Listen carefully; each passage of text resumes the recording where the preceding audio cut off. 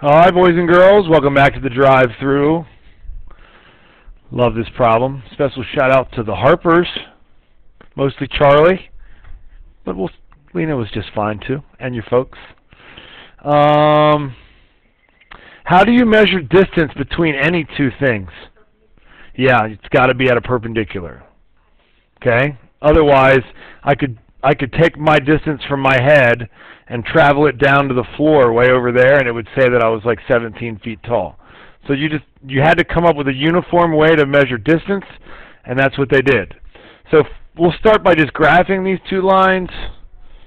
Charlie, how are these two lines related to each other? They are parallel.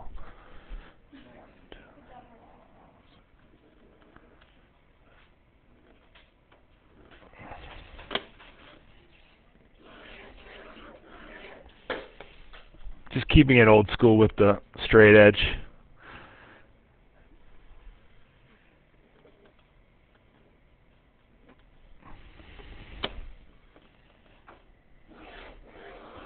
Oh no, that's bad. They do not look that parallel. Oh, that's not bad.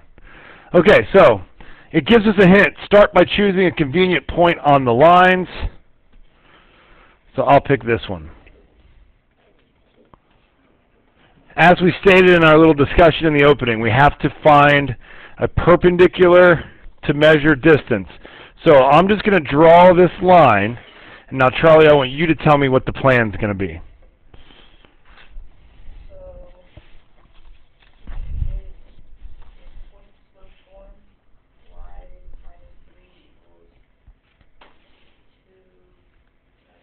Oh, well, hold on.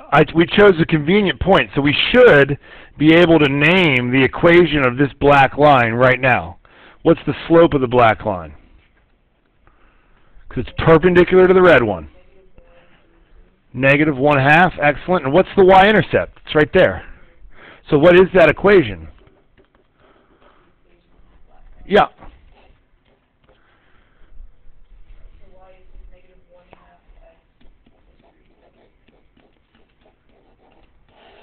Okay, now, we want to find the distance between that point and what?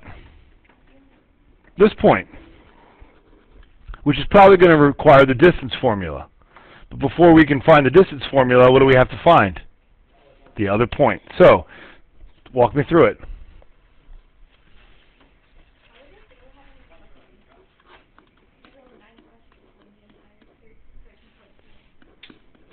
We have that line.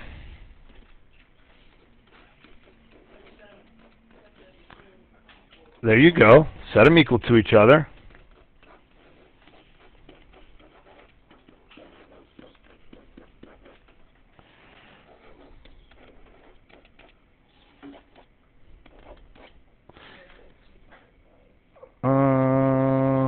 Yep. Whoa. Okay, what's 4 divided by 2.5? Could somebody do that? 1.6 repeating? No. 8 over 5. Thank you, Bethany. I get it now. All right, 1.6. Negative 1. Yeah, of course. Thank you. So x is negative 1.6, and I'll just plug it into the blue one. So then y is going to be negative 3.2 plus 7. So is that 3.8?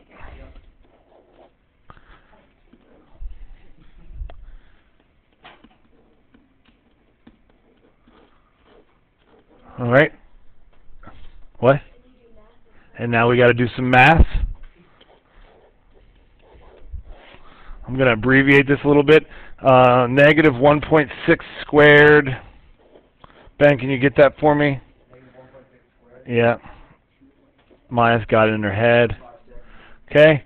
And let's see. 0.8 squared is 0.64? That's not right. How is this 3 and that's 3.8? Did we do that right? It doesn't look right.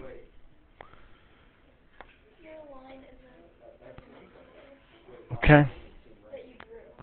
Because this looks like it's significantly higher than 3.8. So it should be going like that. 3 point, yep, you're right. Okay. So it's right. It is 0.8 squared, which is 0.64.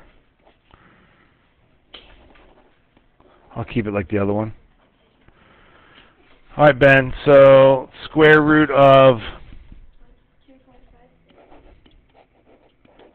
Oh, look at this. It's going to be a nice, easy number, isn't it? What is that? No, it's just 3.1, 3.2. What's the square root of 3.2, Ben? Something ugly? Very ugly. 1.7888, 54382. Okay. Let me pause this.